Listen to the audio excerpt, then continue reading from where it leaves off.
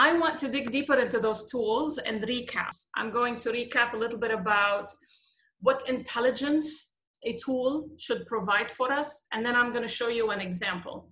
I'm going to be switching between this slide and a live example on the platform, just to highlight some case studies and some applications and practice of what does that mean in reality. What do I need to get going with crop performance? Pretty much nothing other than your basic field field setup. So you've already brought in your boundary, you've identified your crop type, and we're all good. What happens from here is automatically the retrieval of the weather data, the remote sensing data. The remote sensing could be from a satellite, from a plane, or from a drone. So pretty much there's nothing else you need to do. You've already done all the hard work by the initial setup. What does the intelligence that the crop performance brings to me as an agronomist? It reports on multiple things. One of it is crop status. So what does that mean? Crop growth status, it's a column that identifies what stage is your crop at. For example, in potatoes, we use the 6 stages of emerged, not emerged, emerge, crop development, row closure, and this is for the cases of crops similar to potato. What this report also, the information it brings as well is your crop growth speed. And for that column, the labels that you would see in declining in growth, has it been growing steadily? Has it been growing fast? So how is it growing from last week to this week?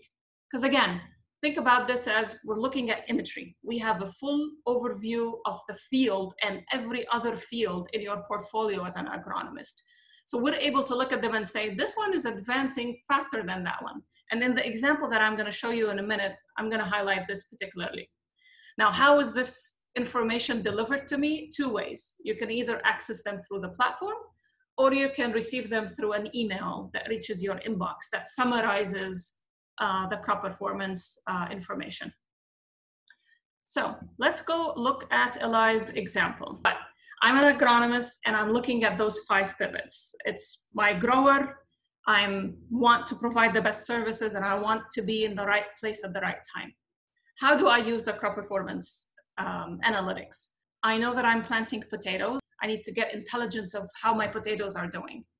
Right here, you see that this is the crop performance summary. I'm just going to enable the full dashboard to have a full view. My potatoes are put into different varieties. This is here, I'm looking at the Clearwater russet. Here, I'm looking at Shapedi. In the Clearwater russet, I have different pivots that are planted this variety. In Shapedi, I have pivot 1 and 3. I can see here that those were planted, the Shapedis were planted a couple weeks before the Clearwater. Looking at it in May, so I planted in April and I planted some in March. Come May, I look at this dashboard, and as the agronomist, I can say all my Clearwater russets have not emerged yet. Their crop growth is stable. So relative to each other, they're all growing at the same speed. They're all moving in the same direction. And based on the NDVI score, the worst NDVI scorer between all of them is pivot 5. So come May the 22nd, I'm looking at pivot 5 and I'm thinking, I need to keep a closer eye at pivot 5. I want to see if pivot 5 is going to catch up or not. It's a different case in my Shapedi. Pivot 1 and pivot 3 are more advanced. They are in the crop development stage. They're both identified as fast growth. So from last week to this week, they've grown really, really fast. And it looks like they're quite comparable, but pivot 3 has a lower biomass index or a score compared to pivot 1. And I'm looking now on the 2nd of June. So 2nd of June, what do I get out of it? I'm looking and I'm seeing all my crops are in the stage of crop development. Let's fast forward and go a little bit to July. So now it's July. I come here and I say, okay, I'm looking at my russets. They're all at the same stage. They're all in closed canopy. Pivot 4 is still behind. It's still the one that has the smallest, this is consistent throughout the season. It's still the one with the smallest NDVI. And when it comes to my Shapedi, it looks like pivot 3 have advanced to senescing a little bit faster than pivot 1.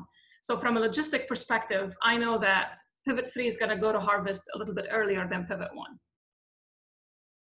So this is an example of how crop performance is something that you could use to derive intelligence. And I have one question that I got through email from one of our participants. So I'll start with the quick emailed question. It says, what aspects of crop performance have you been able to monitor remotely? The biomass, the vigor, the canopy, the water stress? And the answer is as follows. It's pretty much all of the above. In the case of a water stress, if you want to derive any water stress information, it is data dependent. For example, you need a thermal sensor to advise on a water stress condition. You need a sensor that has red edge band to advise on identifying really subtle changes between chlorophyll content and early stresses of nitrogen or any early stresses, any stress that is chlorotic that will show as symptoms having chlorosis or yellowness. That would be something you need a source of data that can see in the red edge band. So as a debrief, it's all of the above, but they're all data dependent.